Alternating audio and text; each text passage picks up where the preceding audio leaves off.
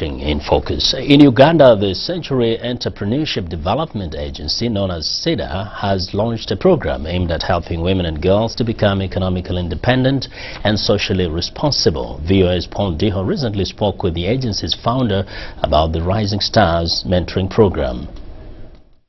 There's a generational gap in Uganda where most of the women leaders are in their 50s and 60s, and we are saying this can't go on. Our population in Uganda is 75% youth, below 30. And when you look around and see where the leaders under those ages, they are not there. So our mission is to create a new generation of women leaders. I was watching one of your videos and I looked at how you're engaging these schools, trying to look out for these kids who are interested, especially young girls who are interested in taking up future leadership roles. How do you come up with that idea?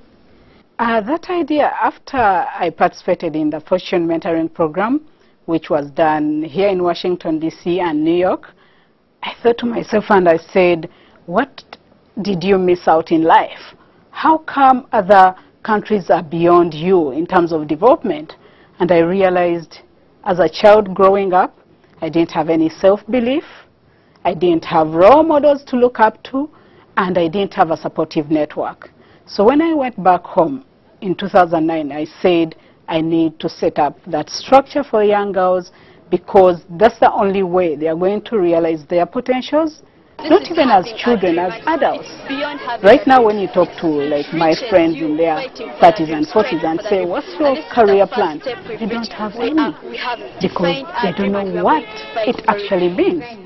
So that's what we are doing, is to make sure we help these young girls discover themselves at an early age, and then they dream. They dream about places like Washington. Instead of you're in Kampala and you're dreaming about going to Entebbe.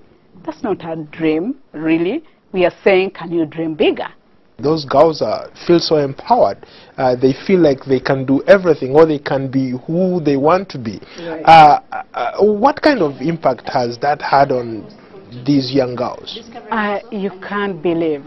We've had the program in secondary schools now for the last, I would say, 5 months. But the change in the girls is so transformational that we found some of the girls, they were timid and they didn't know who they are, and they're thinking they are so disturbed about the future. My mother is telling me I have to be a doctor. My father is telling me I have to be a lawyer, but I want to be an engineer. Those instances are many. And right now, the girls, we took them through a self-discovery period.